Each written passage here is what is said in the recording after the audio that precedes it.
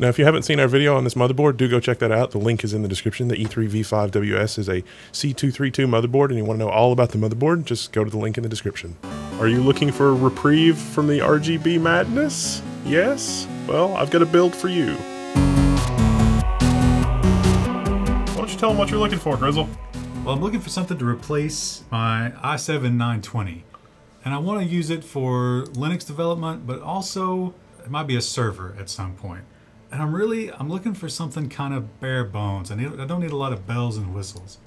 So we were chatting earlier, and what you're looking for is basically no nonsense. I was showing you some of the new stuff with this generation, and RGB controller this, and lighting controller that, and those things were kind of a turnoff. And so we decided we're going to do a build video with the ASRock E3V5WS. Why the E3V5WS? Well, it supports Skylake Xeon, socket 1151, but it's the C232 chipset. So this is not a desktop chipset like the Z170 or the H170 for business class machines.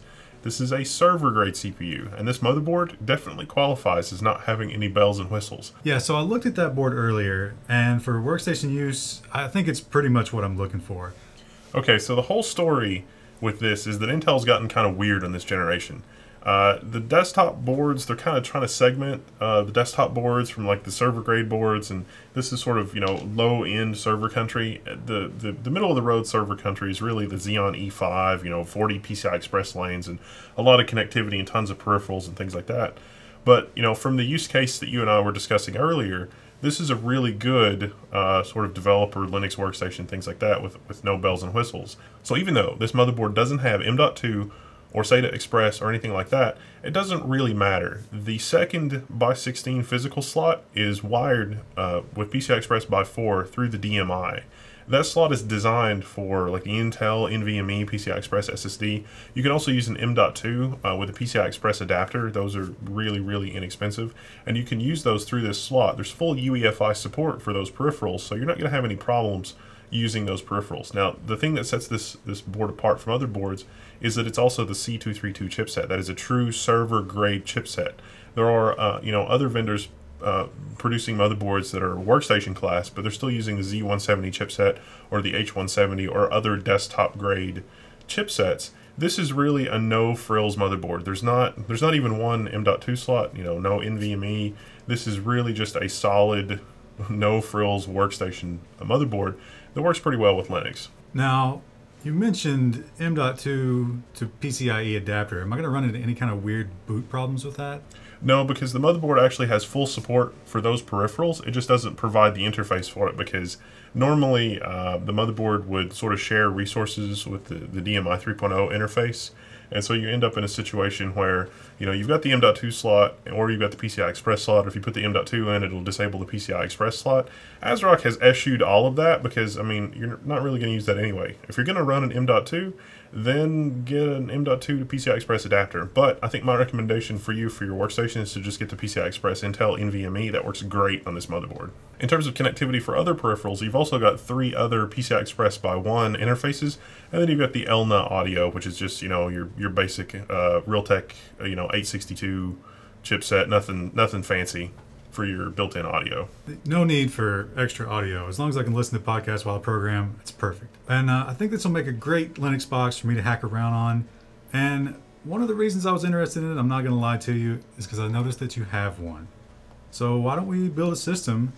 And while we're at it, the streaming computer has really been aging poorly lately. We've been having a lot of graphics driver crashes, a lot of problems there. So we could see how this works to replace that. All right, so what you propose is that we rebuild Peep Prime, our streaming computer, which is currently based on a garbage Dell i5 2400, I think. A Dell i5. Let's rebuild that with the Xeon 1230V5, and then we'll see how that's going to work for you for your workstation. I like this. I like this plan. Let's set this plan into action. And when we do this for real, when we do this for your workstation, we probably should pick up an RX 480.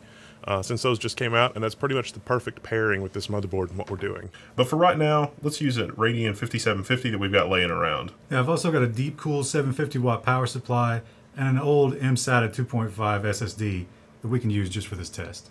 Okay, yeah, this is going to be a really simple build with the deep cool on the bench, I think. This is going to work out pretty well. I've also got that Intel NVMe SSD we can test with immediately. Now, I did some testing for the motherboard review video for this. If you haven't seen that, you should check that out on the Tech Syndicate hardware channel. But we've got enough stuff to build this thing to actually test it out, so we'll just do it on your test bench. All right, let's do it. All right, check it out, our old stream computer. It's a Dell Optiplex. It's an i5 with 4 gigs of RAM. And it does struggle sometimes dealing with 3 or 4 1080p, 1920 by 1080p streams. You know, we're talking 3, 4, 5 megabit per stream. It's got to remix that. It's got to send it out to a couple of different things. We've also got a streaming server out on the internet that's basically the same setup, except it's out on the internet so that we can play games with people all over the internet, all over the world, you know, when we're traveling, things like that.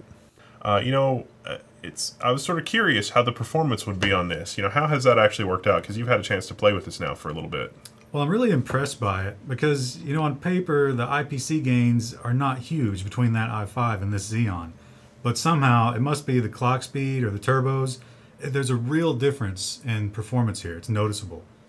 I think also for dev workloads, doing things like deploys with Vagrant and you know, running virtual machines and things like that is also going to feel a lot snappier, especially if your main drive is going to be a PCI Express NVMe. I mean, it almost seems like a crime to try to use PCI Express storage on something like an i5 2400 if it even worked. So it's looking like this thing's actually going to work out pretty well for a workstation for you as well. And you're going to use the SATA ports in your workstation for bulk storage as well through mechanical hard drives. Yeah, I've got 3 6-terabyte drives in a ZFS pool, and I'm probably going to self-host stuff on my own domain using the guide we've been working on with this machine. Oh yes, the audience gets to learn about the guides that we've been working on for the Linux channel and otherwise. Basically what we're going to do is show you guys how to self-host a lot of stuff even on your own internet connection or maybe with servers out on the internet. There's a lot of options there, and we've both gotten kind of excited about the whole containerization thing and some other stuff like that. That'll probably be running in containers in the background, right? Yeah, definitely going to look into the containers. Now, as stellar as this board is for this purpose, it pretty much, you know, hit all the points. But we do need to talk about the ACPI table problem. Oh yeah, that's right. So when we set up this board, we've been sort of messing with this over the last week or so, and through the movie magic, we're just cutting it together so it seems like we're doing this in 5 minutes. But when we first built this, we actually had some problems with the ACPI tables in Linux. It would produce error messages and basically filled up the disk with ACPI errors and error logs.